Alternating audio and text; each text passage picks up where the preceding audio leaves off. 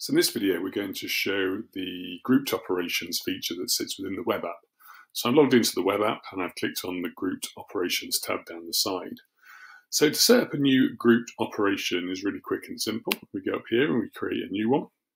So a grouped operation is any operation where we are going to have usually more than one technician operating more than one valve. So here I'm going to put a flush test in. We're going to release this automatically, so we're going to release it today. So we click the down arrow to pick up the date, or you can type in the date immediately in here. You can actually pick a time, but I'm just going to leave that blank. It will release it automatically on that time. So now we've created the operational group, we can go in and now add particular operations to that. So we're going to add an operation to this group in here. So with all of these, when we're setting up the operations, it's really quite straightforward to do. You have the same interface that you would have when you're setting up a normal operation, but this one gives you the ability to add more than one valve and more than one technician. So I'm going to pick a turn to close. I'm going to set the time it's going to be released as today, but these can be scheduled, so you could schedule them over a day, a week, even a month, or several within an hour.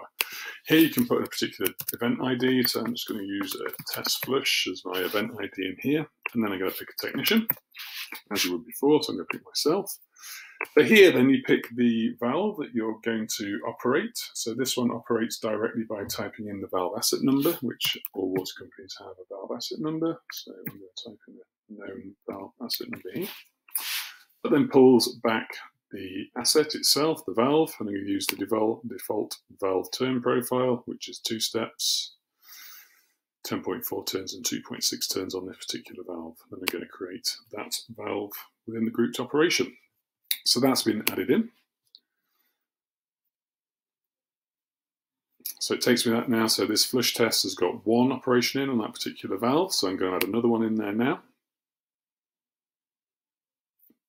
So again, we'll do a turn to close. We'll release it again at the same time. I'm going to use the same event ID.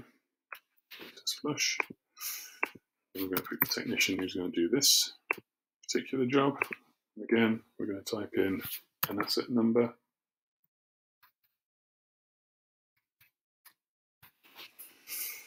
And use the default turn profile. And we can carry on creating as many jobs as we like in this particular operation.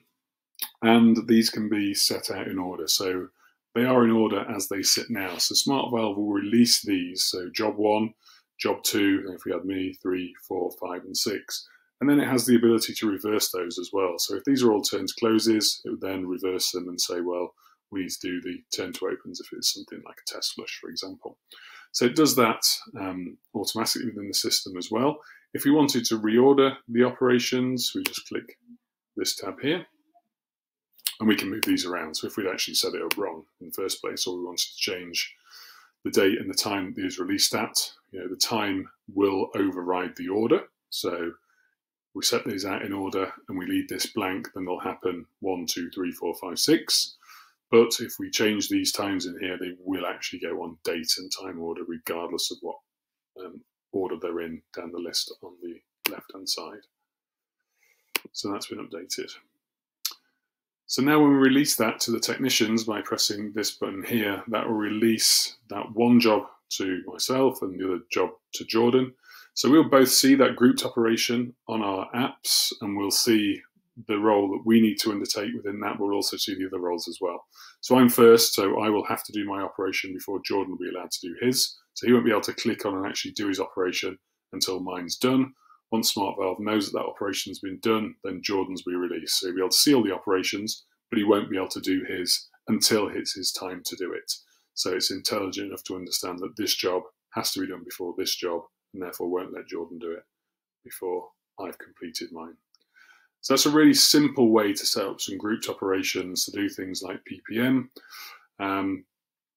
And it's very flexible. And also, if you make a mistake with anything within SmartValve, we can just press the delete button every single time and it will delete those down and we can start again.